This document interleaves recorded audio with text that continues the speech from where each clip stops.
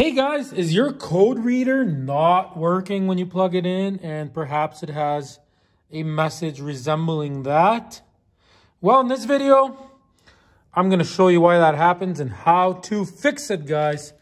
The problem is in there. Okay, let me disconnect that plug and I will show you what the problem is. Okay guys, so here is my plug for the code reader where you plug in the code reader.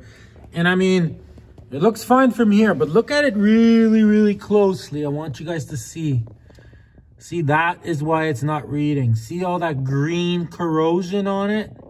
So when you plug in your code reader, you know, it doesn't connect properly on one or two of them, and then the code reader does not work, see?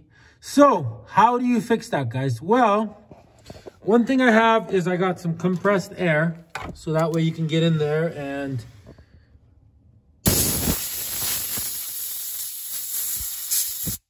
you know, you can start with that. Did that really help it? Not really. Okay, so now, check it out, guys.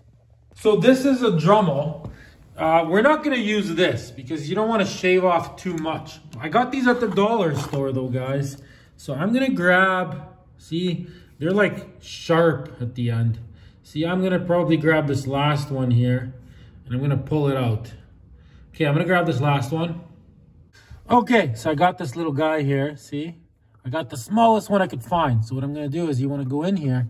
You don't want to use the Dremel because you'll strip it too much and then it won't connect. But you just want to get this in. See, look, and get it out. See, and you're putting like scratches on it to make it conduct again. See, look what I'm doing. Okay, so I'm going to go ahead and I'm going to do that to all of them. I'll see you guys in a minute, okay? Okay, so I actually changed what I was using. Now I got like a pointier one. This one's actually better, look. You gotta be careful because you don't want to bend this in and break it. You know what I mean? See, this one I might have bent it in too much, so I might even have to pull it out and make sure I bent this little tab back. See, it's gotta be. See what I mean? See, like you don't want that to happen to it. It needs to stay like that so it pushes on the prong when it goes in. So, okay, it is working though. I'm going to clean all these and then I'm going to unscrew this and then I'm actually going to pull that one out. You can pull it out. You have to lift that little tab there with a little tiny screwdriver and then I'm going to see if I can correct this. Okay, one other thing. So if you're going to pull any of these out, you know, I'm going to take a video of it for myself. So you don't accidentally forget what goes where. See what I mean?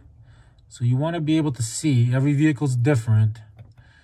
Okay, so now we know. Are these the same? Anyways, you get the idea. Okay. Okay, guys, so I got them all pretty much clean. So I was able to get a little pin like this. See? Like for sewing. And I was able to get in there. Sorry for the focus here. And I was able to bend that thing back. So check it out. Now it is looking the way it's supposed to look, see?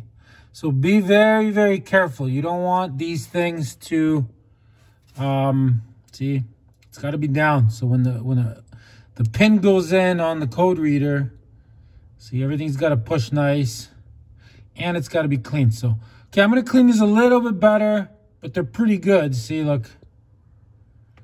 And I'm going to blow it out and let's try the code reader, see if that worked.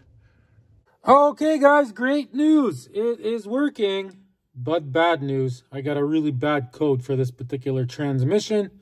But anyways, that is how you get one of these working if they're not working. Give me a thumbs up if this helped you out. Till next time, everybody.